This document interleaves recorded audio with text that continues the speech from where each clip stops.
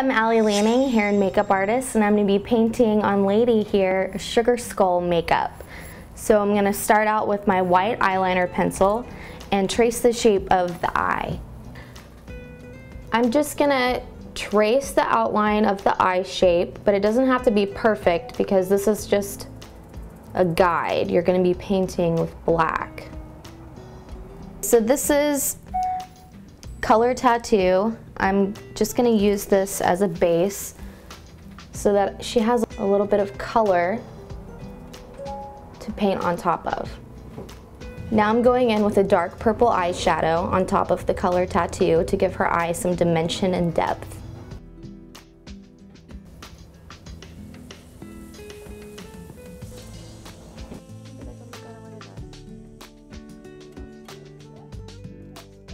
Okay, so now I'm just painting the rest of her face all white, leaving out the eyes where we outlined.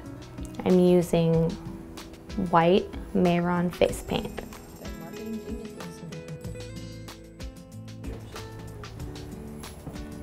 So now I'm taking a dark purple face paint and outlining the shading that we did on the eye.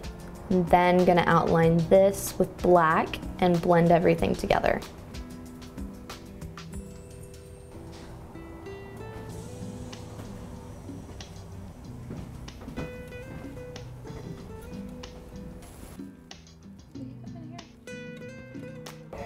Okay, so now I'm gonna start going around the outside of the eye, making little petal shapes.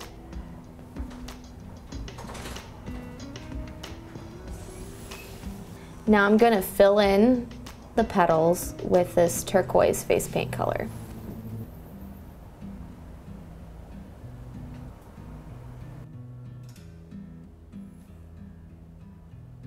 Okay, so now I'm taking the same black face paint and I'm creating the rose at the top. Start by painting the middle of the rose and then go outward with the petals. Now I'm gonna take red face paint and fill in the colors of the petals. You could get really creative and paint the petals all different colors if you wanted. I'm also gonna do a keyhole in between the eyes.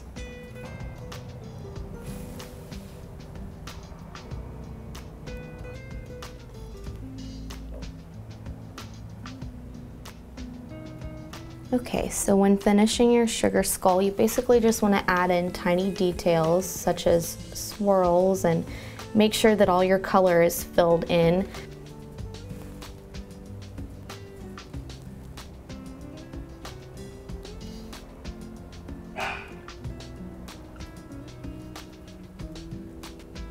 You can either do a skull nose or a spade nose or whatever kind of nose you like. I chose to do a spade nose with the double roses.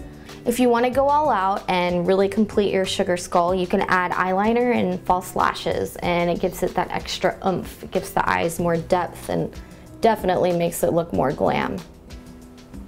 Whoa. That looks weird in a good way. Hi, my name is Lady and I'm also a makeup artist. You just saw Allie do her rendition of a traditional sugar skull on me, and I am going to do something a little bit different. The only thing I'm using is basically white paint, black paint, some black eyeshadow, and 4 brushes. And this actually can be used on guys as well, because obviously guys are going to want to do this. So we're going to do a half skull on her. Like, I'm just taking the white face paint, just really simple, and we're making a half mask on her face. And just kind of edge around her face. And you can literally just fill all of this in. Is this the first time you've ever been face painted?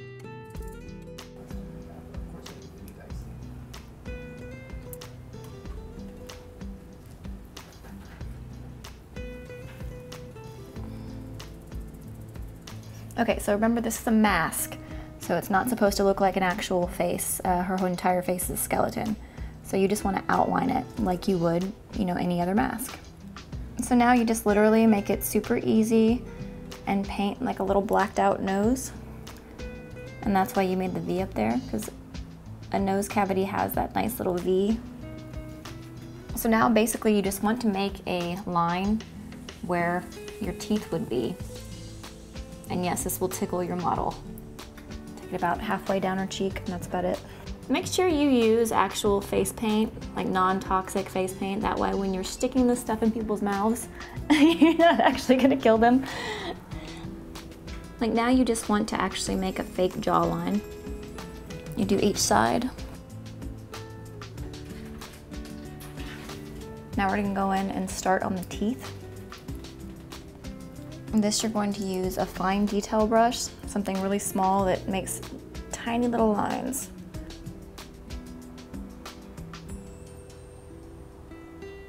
Okay, once you have your teeth lines done, just go back in and kind of detail it a little bit to where it looks more like teeth, like kind of round it at the corners and kind of edge up. This is just gonna make it look a little bit more realistic.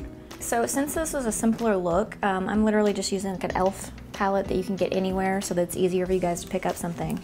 And just using the black one, that's it, just eyeshadow. Any black eyeshadow that's matte is gonna look, it's gonna look great. And all we're doing here is going in and shading areas, that's it. Okay, we have 2 final steps. This one is super fast and super easy. You literally just make some cracks. You can put them anywhere really. Just like the skull. The final step to this is literally just taking your white and making the teeth over again. That way they stand out, and that's it.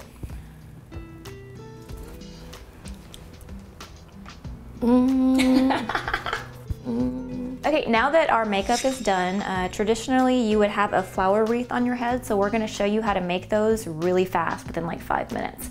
Basically what we have down here, at any store, like craft store, they have these bags of flowers that will fall off of the flowers. You have to ask them for them, and they bag them up and they put them on sale for like a couple of dollars. And then you can get any kind of fabric, any kind of material you want, and just literally make a headpiece.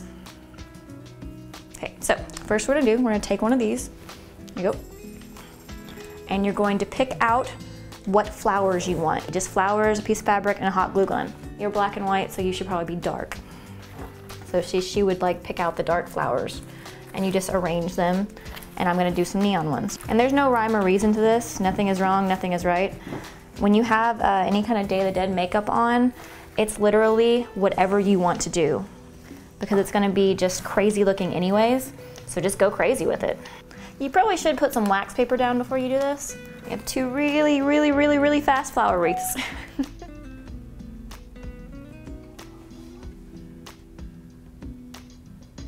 Here's the finished product. It's half skull paint and then Day of the Dead, and then we made our really quick flower wreaths. If you guys are ready for Halloween like we are, then you can take our tips.